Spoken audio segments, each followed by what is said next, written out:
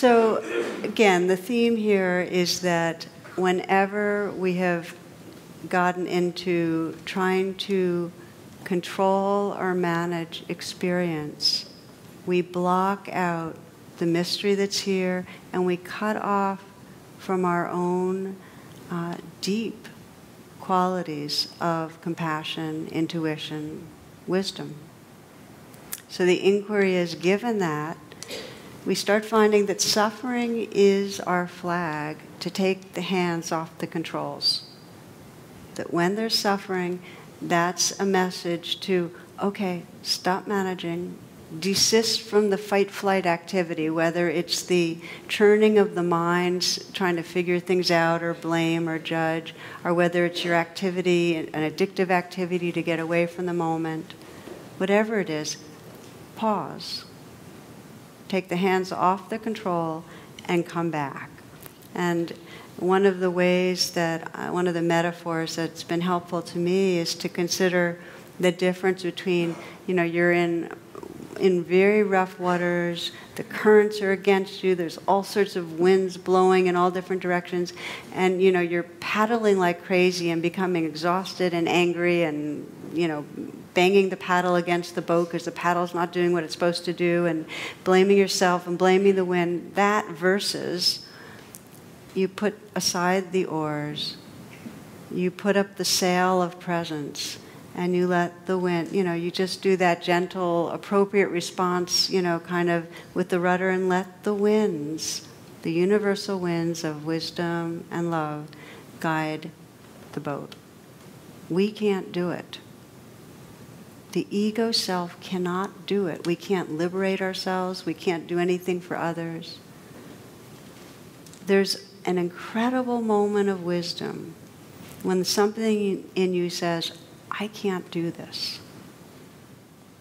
That's actually a moment of perceiving that what you are is larger than that I, and of course that story of the egoic self can't do it. So there's a shift in identity. When we take our hands off the control, we shift from being the controlling, fear-based egoic self to opening to a presence that's vast and has access to universal wisdom. That's the shift.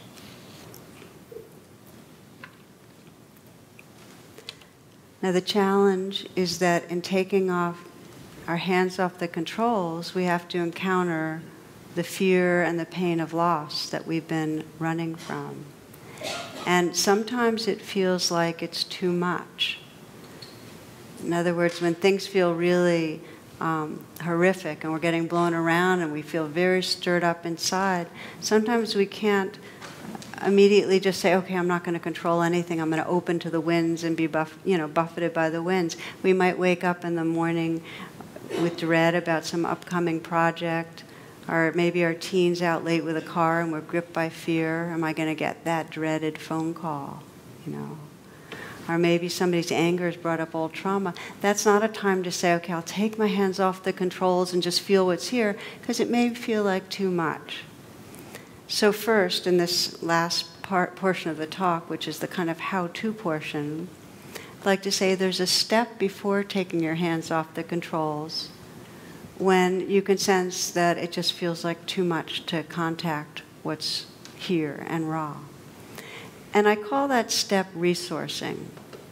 In some way accessing some resources that we need to help us find a little more balance and stability.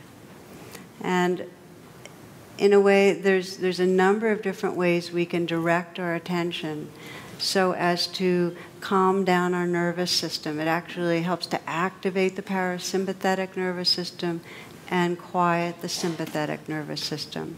So what are those ways? We can direct ourselves to our breathing and just take a few minutes of breathing consciously a little bit longer on the in-breath, slower and longer on the out-breath. It changes around our nervous system just to breathe like that. We can ground ourselves, and that is saying, okay, I'm here, and feel the pressure of sitting on a chair, the feet on the floor, and sense this belonging to the earth. When you remember gravity and feel that stability, it actually, again, soothes the nervous system. We can offer metta, loving kindness, put our hand on our heart, offer some well-wishing, or we can reach out to someone else and let contact and a larger belonging help to, again, calm us. So there are ways to calm ourselves down that are intelligent, and this resourcing actually is what will allow us to then be stable enough to then say, okay, let go, let go. So that's not cheating. I just want to say that this is not one of these radical jump off the cliff things where you have to, just say, okay, it's a good day to die. It's like you can first do some things to settle down when things are feeling wild, and then explore the not doing and the pure being with. So let's talk about how that can happen. I was thinking as I was reflecting on this of one man a few years ago from this area who had, when there was a real dive in terms of employment, lost a job he desperately needed. Really relied on it. His family, and he was very shaken, and his way of trying to control things was obsessive thinking about what was going to go wrong and how he could get a job, and he just was he was just churning on it, and also drinking too much and eating too much. So those were his control strategies. And he'd wake up in the middle of the night in a panic. And so for him, it was not, okay, let go of the controls. First, for him, it was teaching him that breathing, and then just a few phrases that I found can be very helpful when we are feeling isolated and freaked out, which is, this is suffering. Other people experience it too. This is suffering. Other people experience it too. I'm not alone. And then, may I be kind. If you've read Kristen Neff's book on self-compassion, she has this a little more elaborated as these phrases that can begin to be like an anchor in the middle of really rough weather. So he would do that, and that helped to soothe him. And gradually he was then able to practice rain, which I won't go into right now, but practice a mindful awareness where he just stopped controlling and he just started investigating and being with, kindly being with, the dread he had about the future. And what happened in that process, he discovered the fear, and he also discovered the shame that he had for losing a job, even though people all over were losing jobs. Discovered that, and in that process of being with, just moment to moment, he could find that in the moment, nothing terrible was happening. It was just unpleasant. And in the moment, he started feeling more of a kindness towards himself and started finding space. And this really opened up over a period of a few months. So then, yes, he did mindful, actively continue to search, but it was coming from a very different place. Much more balanced, much more equanimous. 3 steps there. First, do some self-soothing, what I'm calling resourcing. Okay? Then, let go of controls. Be with. Stay. Be with. Find that space, and then act from presence, not from that egoic, fearful, striving, aggressive, defending place. For most of us, I think we need to do both the resourcing and the letting go. Most people I know, there's kind of a back forth. So as you experiment more, you hit that suffering, you say, okay, this is a time I should stop controlling. You might find it's helpful to find ways to calm yourself first. Now, let's look a little more closely at how this happens, that we actually take the hands off the controls. Because that can be a very conscious moment of, this ego can't handle this. The strategy I'm using to try to take care of what's wrong, the fight-flight strategies I'm using aren't working. It's not working, and ego can't do this. There's a moment there of illumination, of realization that's really powerful. So I'm going to give you a few different, it's kind of the closing here, a few different examples of ways that we can do this surrendering of control that you can just experiment with. And then we'll do a short meditation on this. And one, for me, very powerful story, and as a parent, that I think that for those that are parents, you can really relate to it, was a woman who for a decade, I think it was accompanying her daughter as she was struggling with addiction, very, very severe. The daughter would go in and out of recovery. It was addiction to heroin, but also cocaine. It was just many, many rounds of relapsing.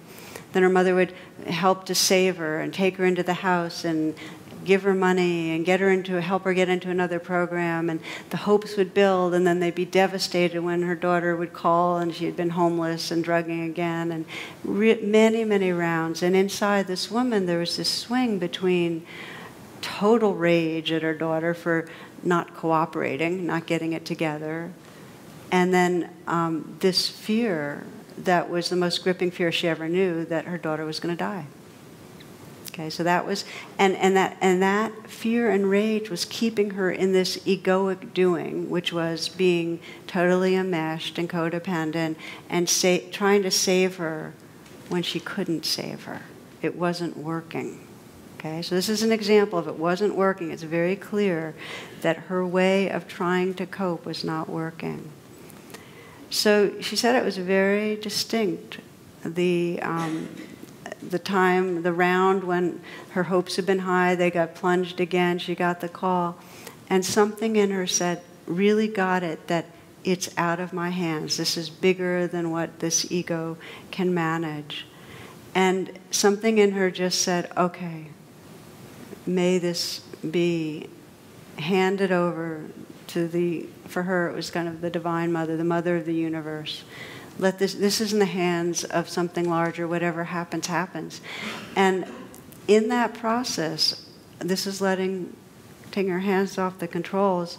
She's described it like this bottle that got unplugged, and all the grief about loss that she was holding in her, whoosh, came out. It was like, as long as she was trying to save her daughter, she wasn't completely plunged into the grief about loss, but she had to face that. And for several months, her process of take the hands off the control was a real honest process of grieving, of just getting it. She may die. She's already lost a lot of life. Really, that knife cutting through the heart, breaking it open in grief. Until what she described of staying, fear and grief still there, huge, huge, vast tenderness.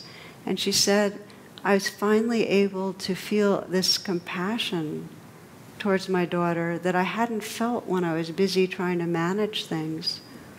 And total capacity to set the boundaries, to say no, but to hold for her daughter a mirror of potential, of possibility. She sensed possibility, but she was able to say, no, it's not going to be because I save you. And that, in more recent years, contributed to her daughter's recovery. And I can say it's been now a few years. So, but the purpose of me sharing the story is she wouldn't have taken her hands off the control if her wisdom mind hadn't registered, I can't do this. And then there was the courage to be with what she was avoiding.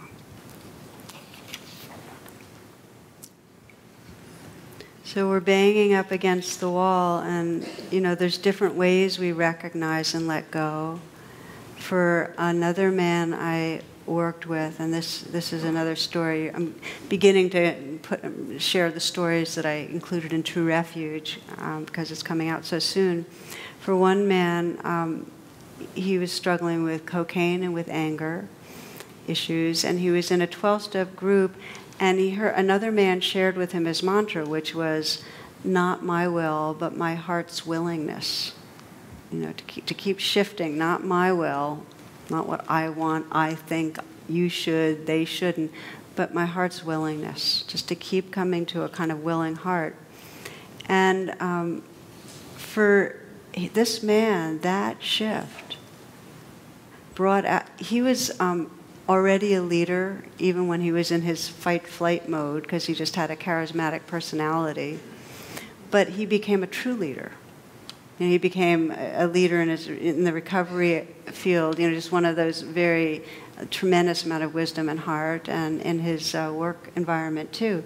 He blossomed, not my will, but my heart's will.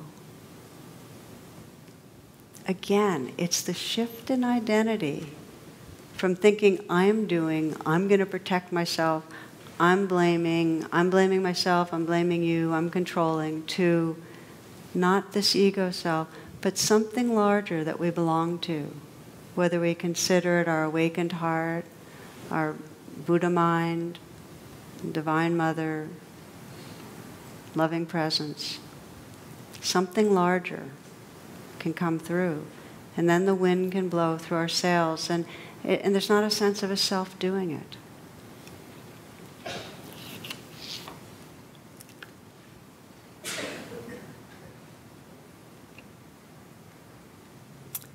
For me, I often find that just when I'm feeling like I'm encountering something in me that won't change, and then I realize I can't change this, an ego can't change an ego, or something in the world that I just can't handle that's causing pain to me or to another person, and I have some idea that I want to make that other person better, and some idea that I should be handling it better, and I can't.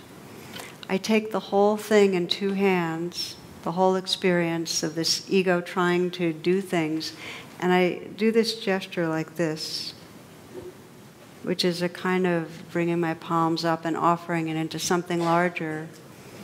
And I know I'm just, in a way, it's just another symbolic gesture saying, okay, this ego is an idea and a story, and there's energy around it, and there's belonging to something larger, to consciousness, to love.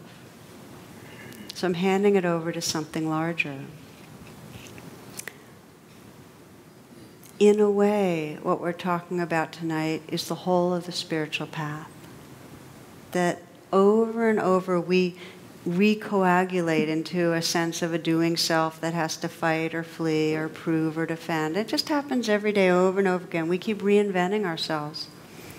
And really the path is about recognizing that. And in that moment of recognition, just a kind of a letting go, a relaxing back, and just being in the flow, being the awareness. And over again. So where there's the more tangled issues, 10,000 times. They say our deliberate practice is 10,000 times of recognizing, sensing the suffering, because we can feel the suffering in it. With any identification with a separate self, there's suffering. It might be the overt anguish of something's terribly flawed about me, or it might be a more subtle kind of suffering of just a restlessness or a sense we're not quite at home yet. But there's some tension that's a reminder to, okay, there's a story of self identified. Let go of the controls. Be with what's right here. And if we do it the 10,000 times, each time there's that shift in identity from that kind of smaller, tight, solid sense of me to this much more amorphous field of presence, until that field of tender presence becomes more familiar as the truth of who you are than any story of a beleaguered self, a victimized self, a perpetrator self, a doing self. It becomes, that experience of that field of awakeness and tenderness becomes home. So let's practice a little. Just take a few minutes to explore this.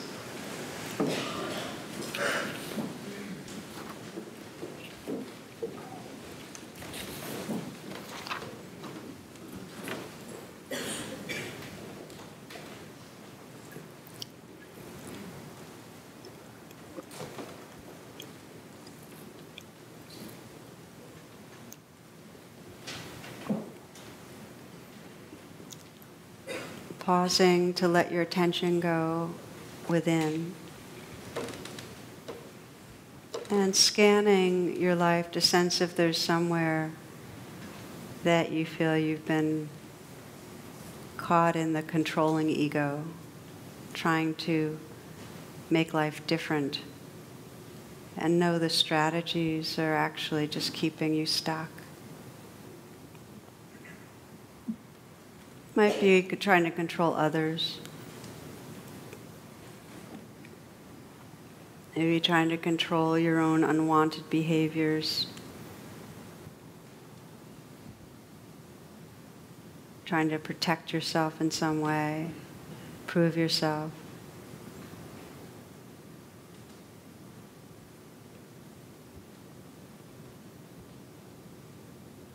So just in a way, as if you're putting a frame around a picture, just let that be right center of your attention, where the controlling is going on. You might notice how you're doing it. Whether there's a lot of blaming, a lot of obsession, a lot of fixating.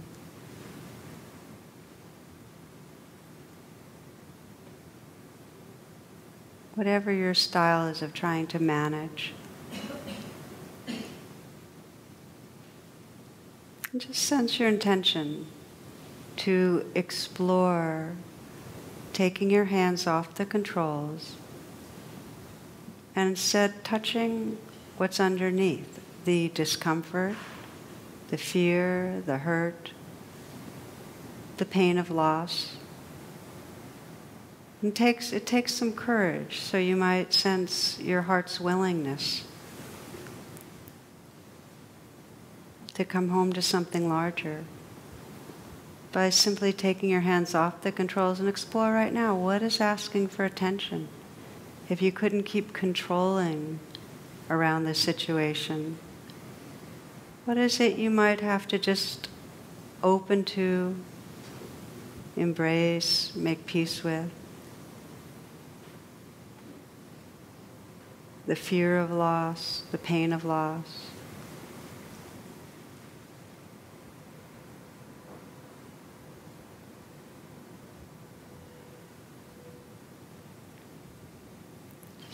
Breathing with whatever's there right now. Just touching it some. You don't have to dive in deeply, but just opening some, so you're letting go of defenses, letting go of obsession, and just opening into what's here. Gradually, as you open into what's here, you'll find some openness. And if you bring kindness right now to what you're experiencing, you'll find a tender openness. So you might continue putting your hand on your heart and just offering some kindness to whatever you're discovering, whatever's in there. Letting go of thoughts, letting go into what's right here.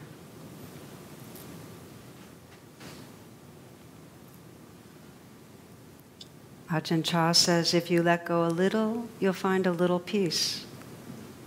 If you let go a lot, you'll find a lot of peace. If you let go absolutely, you'll find absolute peace and tranquility.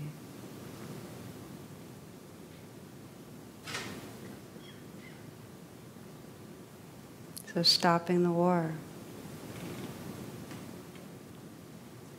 Bringing presence to what's inside us. And resting in that presence.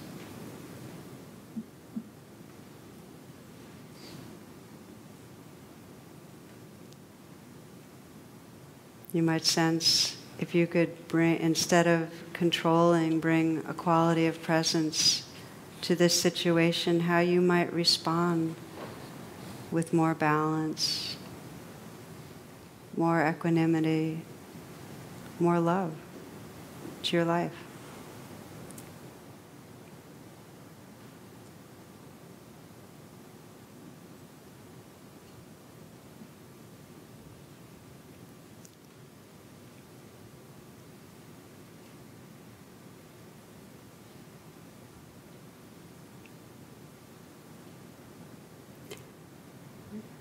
closing poem by Michelle Rivers.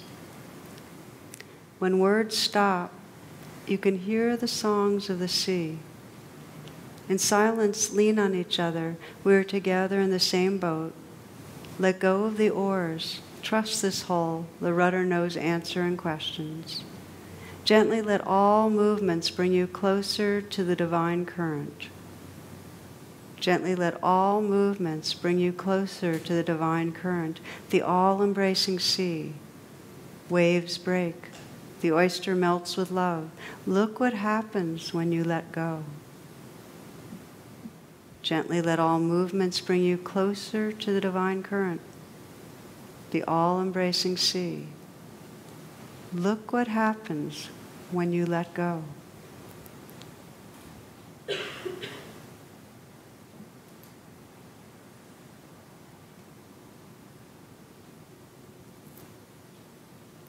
Namaste.